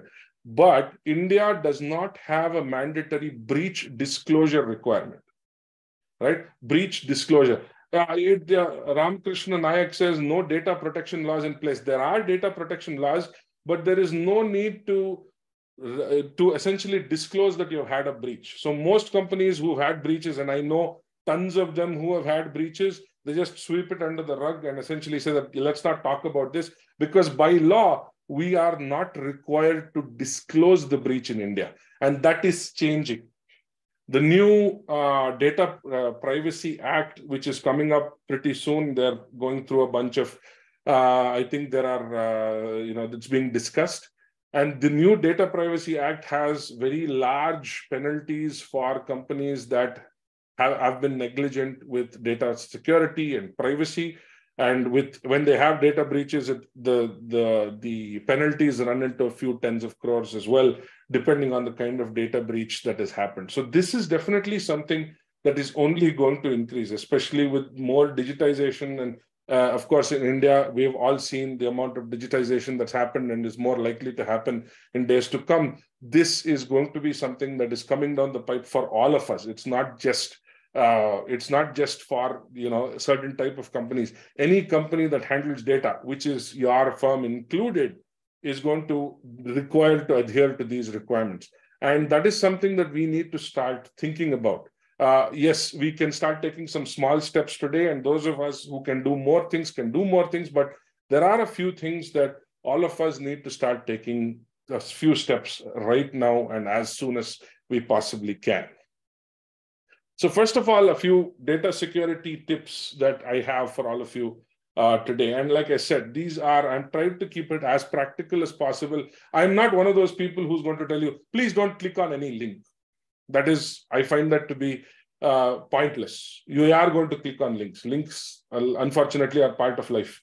And we are going to have to go on the internet. We are going to shop online. We are going to file taxes online. Saying don't click on links is basically saying don't breathe air today. So that is something that is not likely to happen, and that will never probably fly as far as we are concerned.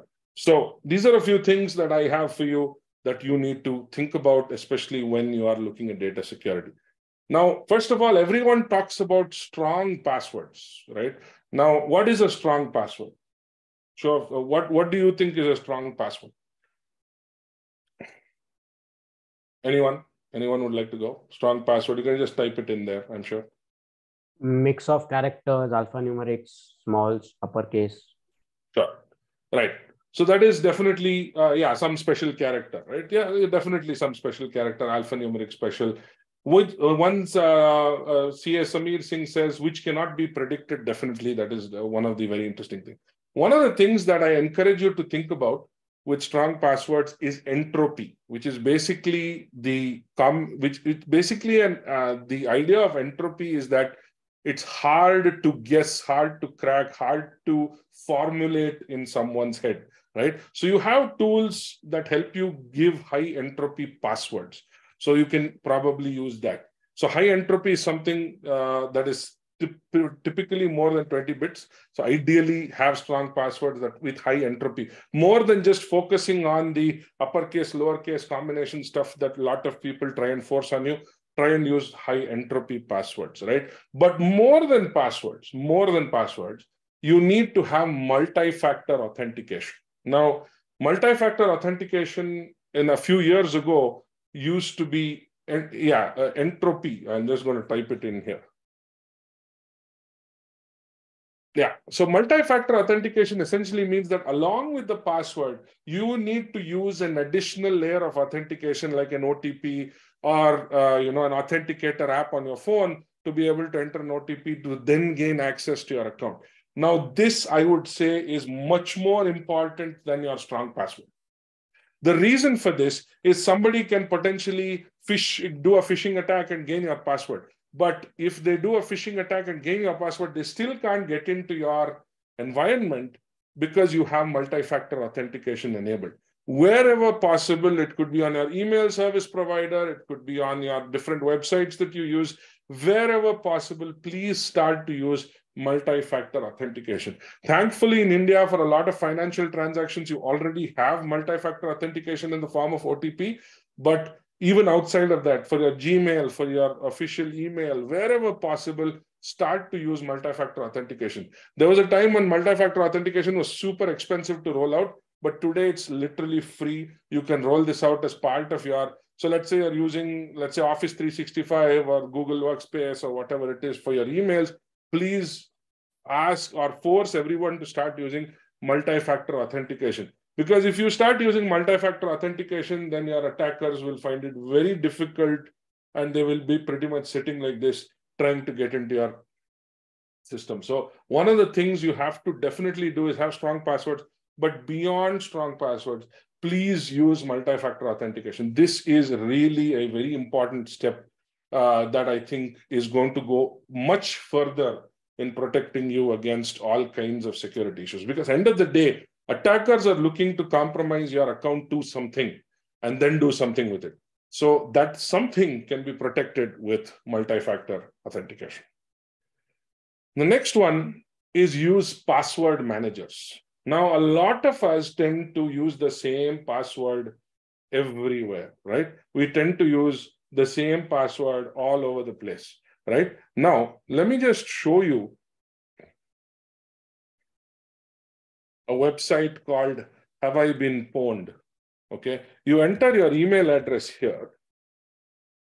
I'm just going to enter my email address, and it will tell you that your email has been compromised in these many breaches. And you can see how many breaches that it has been compromised as part of. Yeah, Gmail has multi-factor authentication, Mr. Binod Kumar. Yeah. So you can see that my password has been now exposed in these many breaches all over the world. And this is horrible, right? This is pretty terrible. Now, you would think that, okay, now why is this relevant to me? Why is this important? Yeah, it happens. They have breached it. What can I do? I can't help it. Now, imagine if I have the same password on all these accounts, and I also have the same password on the accounts that I'm using right now. These passwords have been compromised. Those passwords can easily be used on those accounts that I'm using right now to compromise all my other accounts as well. This is called credential stuffing. This technique is called credential stuffing. And literally, because I've used the same password in other places, I can have a scenario where this has been breached. So you'll see that this is very, very bad as far as we're concerned. It can have a massive downstream effect. So one of the things I would ask you to do is use password managers. You do have free open source password managers that will generate passwords for you for each different website. And they will automatically pre-fill those passwords for those websites as well. Please use password managers. The reason for this is that you can't rely on memory, right? You can't just, I'll use the same password everywhere. It's not going to work because these kind of things are happening. The companies that you share your password with are getting breached, as a result of which your password is now valuable commodity for these attackers. So please, how safe are those password managers? There are some that work on your system, they don't even leave. There are some good ones, there are some bad ones, but most of them that are at least out there today are quite good. I personally, I'm not plugging anyone. I'm not here to sell password managers, but I personally use 1Password, but there are so many others also on the market. You can just go ahead and take a look and see what works for you. There are free ones as well, by the way. There are very good, free ones like Bitwarden and things like that, that you don't need to pay any money for. So that is also options that you have. Two-factor auth will work with certain types of password managers. Two-factor auth will also work with with commercial password managers. You'll need to pay for that. But yeah, even otherwise, two-factor auth can work with another app, so you don't need to use the same app. Right. So password managers, use browsers with ad blockers enabled. Now, this is something that I find a lot of people don't do, and I highly encourage you to do this.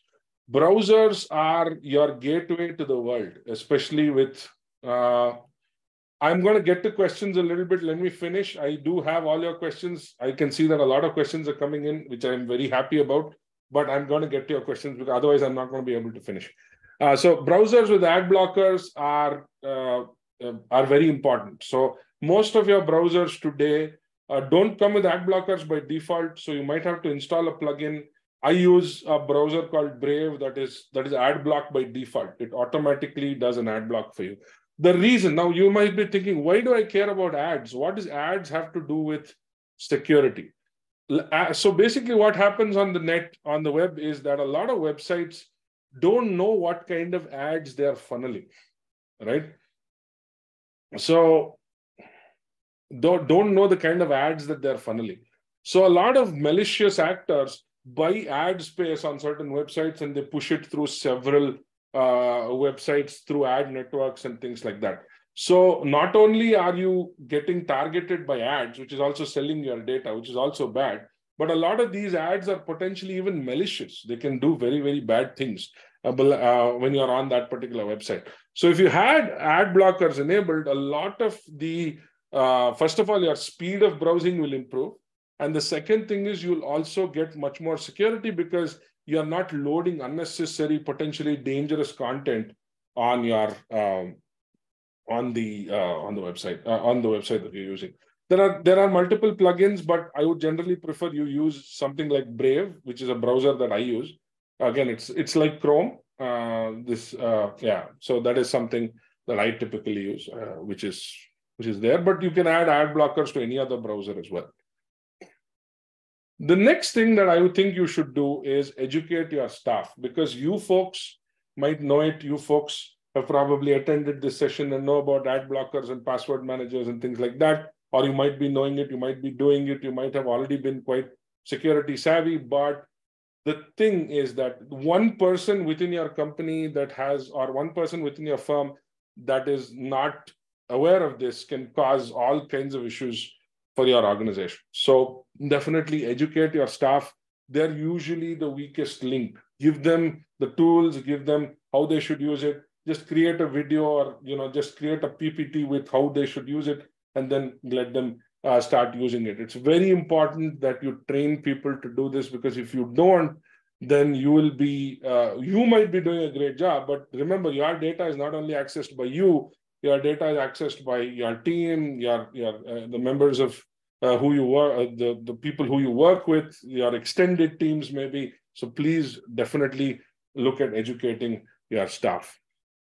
Now, additional things you can do in terms of data security tips. one, always run updated software. Now you might be thinking, you just told us about ME docs where the malware was spread because of updated software, but I still maintain that running updated software is a better way to go about it rather than the alternative, which is quite terrible. Always run updated software, operating system and upwards, right? Definitely please run updated software. And if you're, a lot of times I've seen that people need to use the internet, especially at the workplace. Try and use an internet proxy. You can buy commercial services. You can implement something in your firm. There are multiple things you can do, but this prevent the access to all kinds of random websites. And really, internet is a vast and crazy space that has a lot of potential danger in it. So definitely try and use internet proxies for work machines at least. Maintain cloud backups. Now, ransomware is one of the biggest threats to a CA firm that I can think of, right? There are other things as well, but ransomware is huge because it literally decimates your ability to access your own files. So I would maintain a cloud backup simply because on the cloud, it is separate from your system.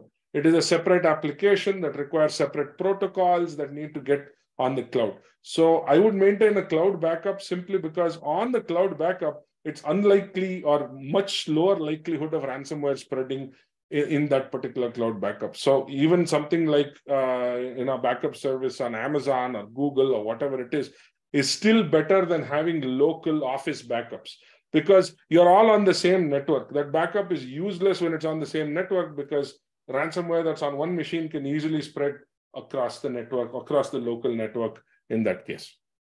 Definitely more. And a lot of us, maybe cloud backup, yeah, they also keep it in encrypted form. Absolutely. They do keep it in encrypted form as well. You do have encryption options as well. Now, cloud email services, one of the things that I've seen is that there's a lot of skepticism for the use of cloud services, especially in our country. And I think it's very important to understand that they do a much better job of securing things than we do. Because we don't have the management capability to constantly sit and patch and secure things like that. So I would recommend using cloud email services, much harder to compromise, much more security features built in. So I prefer that. But again, I'm not selling you cloud email, but this is just my my two cents on the term. Can this presentation be shared? Of course, I'll share it with the Tally folks and they can share it with you. All right. Now, so far, we have discussed a few scary prospects. We have discussed a few tips. But I also see security as a very useful opportunity for this fraternity. I think CAs are a great partner to the businesses that they support. And I think that security is another opportunity for chartered accountants as days go by, and especially based on the trends that I just spoke of. So I think things like this, right? I think that chartered accountants, either partnering with companies or doing them yourself, should definitely get into security services. Now, the security services space is severely underrepresented, even in a country like India, where there is so much talent, there are so many people, even there, that is still an issue, right? So definitely I would recommend that chartered accountants start thinking about it. Either equip yourself, maybe get into, I'm sure the ICAI has some initiatives for IT and IT audit, but beyond that, start to maybe think about a CISSP or start to do these security audits, or maybe partner with a company that can do security audits, because not only is it a very financially viable business model, but it is also a completion of services from your perspective, right? As far as you're concerned, these services can help you add more value to your client. So you should definitely consider doing it. And since you know the client's business, you know the client's business challenges, you know the client's business risk, you are in a great position to start thinking about giving these services. So things like, for instance, security audit of applications. Now, applications are where a lot of these security issues tend to get identified and found, right? So anything that relates to applications and ERP, or a combination of both these things, you should be auditing a lot deeper, because the entire notion of internal control comes from these applications, right? So that is something that you have to think about from that standpoint. So I definitely encourage you to start thinking about this from that standpoint. Regulatory services, now with the government introducing new regulations, and not just government, but even foreign governments that apply to local companies might be introducing a lot of different regulations. And those regulations also need to be managed, right? Somebody needs to navigate the complexities of those regulations. And you are, again, ideally placed to do this. You understand the company, you understand the client, you understand the potential regulation. You can maybe partner with a law firm, partner with a security company, and then maybe have some regulatory services. Cyber insurance right now is still a very small industry in India, but it is going to get much bigger because you're going to see more and more breaches. And when data breach laws become real, cyber insurance is going to be a huge opportunity. It's already a huge opportunity in the US. A lot of the places that I work in, cyber insurance is a mandate, and cyber insurance is also running into a lot of security issues in terms of how to evaluate what is the kind of breach that has happened, things like that. So cyber insurance consulting may be another area that you can get into as well. So these are definitely things that I would encourage you to start thinking about, because you are already trusted partners for your clients' businesses, right?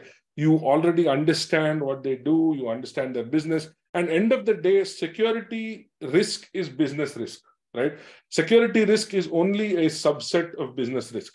Just like you have business risk of, the financial risk, your reputational risk, all of that stuff, security is a subset of those risks. So understanding a security risk is really a question of equipping yourself with those specific skill sets that help you understand that, or maybe partnering with someone that has those specific skill sets. And like I said, the regulatory and compliance requirements are only going to go up in this country, and in the countries that this country interacts with. These requirements are going to be mandated. In fact, just this afternoon, I spoke to a client who has these EU regulations that have been spun up on them, and they are based out of India, and they need to do a whole bunch of security, security work for them to get compliant with that. And that can help as well. So it can definitely help your practice as you go into it in a bigger way. So yeah, with this, I wanted to conclude my talk. I hope I've given you both perspectives, both the scary perspective of what has happened in the world of security, and of course, given you some possible opportunities that you can leverage off of, and given you some practical tips as to how you can, protect yourself and your firm as well. Thank you so much. Thank you, Abhay sir. Very crisply summarized and leaves us with a lot of thoughts to ponder over as far as how data security can shape up in future. There are a couple of questions in the Q&A. I would request you if you can quickly skim through it and see if there are a couple of relevant questions can be taken up. Yeah, so looks like a couple of questions relate to the presentation. I'll just share that with you folks, and you folks can probably share that with the broader community, I guess. So if your system is hacked, ransom is demanded. In such a situation, whether one should pay ransom. If you do not pay, you will lose critical data. Yes. Now, Ajay Jain has asked a very relevant question. Ransomware is basically a gamble, right? When you pay the ransom, you might get it, you might not get it. There is no guarantee that you'll get it. End of the day, they're thieves. Think about it. Will you trust a thief? It's just a question about that. And it really depends on the situation you are in, the desperation related to that situation you are in. I've heard of people who have got their data back, but I've also heard several cases where they're not. So it's very hard to say with any definitive way that you should. So that's why I'm thinking that you should, things like cloud backups and things like that, I would rather focus more on the preventative than the the potential corrective mechanism. So I would not be able to give you a definitive answer here, but this is my perspective. Is it safe to save a banking password on a password manager? Yes, definitely. Depends on the password manager, but most of them are pretty good. Yeah. OTP-based authentication is good. Yes, OTP-based authentication is okay. It's still considered not sufficient by most of the Western world because you can do SIM swap attacks and things like that. But it is still better than having no other two-factor authentication. How safe is it to use a password manager? How do these work? Now, password manager is basically like a database of passwords that store your password in a highly encrypted form. That basically will, that will give you access to the password when you need it, but only allow you to access it when you have a master password. So that is always run updated software, but Ukraine breach happened as part of regular. Yeah, I said, like I said, I brought that up when I was talking about it. Yes, that happened because of that. But I still feel the cost of updating your software is a much better trade-off than having to deal with old, outdated software that can be vulnerable to a lot more attackers. So that is the way I see it. Is data over Google Drive secure? It's a very, that again is a very subjective question. Google Drive by itself is very secure, but the data you load on it are files and folders. So it really depends upon how you give access to it, how you synchronize it. All of those things make a big difference. Right. Okay. So, Abhay, if you want to take a couple of most relevant questions, because in interest of time, we'll have to really use discretion. I would leave that to you, which can benefit most of the audience. Okay. A small question, sir. Whether the documents used for PDF merger or conversion, etc., on sites, I love PDF are safe. They're not safe. Definitely, please don't use it. Try and download something and use it on your local machine. I know this, and I've had the pain of using it. If it's not a sensitive document, maybe it's safe. But if it's a sensitive document, please don't use these random third-party websites that do PDF merge and all that. There, a lot of it is malware. Even after using antivirus, can someone steal data from our PC if you're on the internet? Okay, now this is a good question because antivirus is a very loaded topic. Now, antivirus is a set of signatures, okay? Let me explain how an antivirus works. An antivirus is basically a set of signatures. It basically stores the signature of different viruses and malware in the system, in its own database. If the signature is found, it will say that, yes, I found the virus. And it will say that I've been able to stop the virus, blah, blah, blah, blah, blah. But there are lots of malware that is bypassing those signatures. Remember, the crook is always trying to stay 2 steps ahead of all of us. So they're constantly trying to come up with evasion and using different kinds of signatures to bypass all these things. So it's naturally not, it's not 100% effective. It helps, but it is not 100% effective, not by a long shot. Okay. Many information, whether downloading is risky, it really depends on the open source type. How would one actually come to know that there is a cyber attack? It really depends on the nature of the cyber attack. Sometimes it's financial. You might see money is missing one day, and you might know that, okay, this is something that I didn't do. Or it might be that somebody received some instruction from you that you never sent. So that may be a way you can identify that there has been a cyber attack of some sort. But it really is subjective, very, very subjective. Internet proxies. Now, one of the things, so internet proxies are basically configured on the machine. So let's say I have a laptop, I can configure an internet proxy, and that proxy will basically not allow me to access certain types of dangerous sites. So if by chance I access some dangerous site or potentially harmful site, that proxy will flag that off and tell me that, hey, you know what, this is a malware site or this is a restricted site, you should not access it. So they will protect me from a lot of unintended harm that I could bring upon myself. So that's the reason, that is what a proxy is for. It acts as a communication channel between you and the open internet. That's what proxy does. Right, so I think I've answered most of the questions, I think. So yeah, so I'll take it from here. Abhayji, thank you so much. So thank you for sharing your experience, friends. This evening itself, where we had 2 notable speakers speaking about communications and data security, as a topic leaves us with a lot of thoughts to build from here and take our professional journey ahead. We thank you for your presence and extend our vote of thanks. In fact, we would like to give a special mention and vote of thanks to ICTPI team and AIFTP in supporting our CADA programs and sharing it with their members. Special thanks to Sridhara Parasarthi Sarji, chairman of ICTPI, for always being a well-wisher of Tally. There are few polls that are being there. You may participate. For this, as far as this session is concerned, please write to us your feedback, your candid feedback, your appreciations, what you think we can include on help.tallysolutions.com. Hope to see you in our upcoming events with Tally. There is something called a CA community page on our website. Do have a look there. We keep sharing information and we keep doing a lot of all round the year CA Connect events. So thank you everyone for being there. With that, we will conclude our 75th CA Day celebrations at Tally. Signing off.